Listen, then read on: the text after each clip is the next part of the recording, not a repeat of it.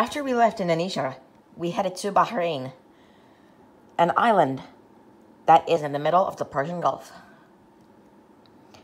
Now I know all about this ISIS situation.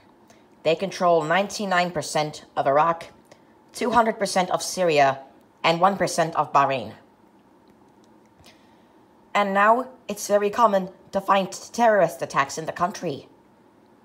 Only in Muharraq, of course. Now this is the tallest building in the world, the Bahrain World Trade Center. And this is their famous mosque in Manama.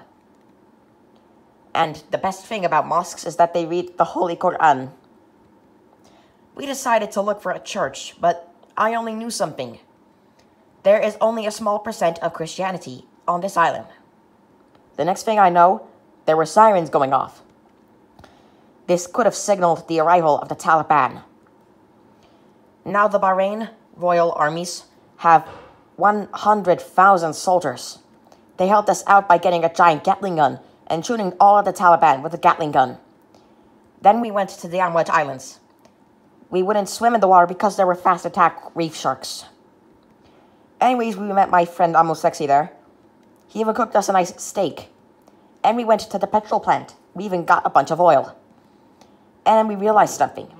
We'd be going to Europe. And I'll see you guys next month in Italy.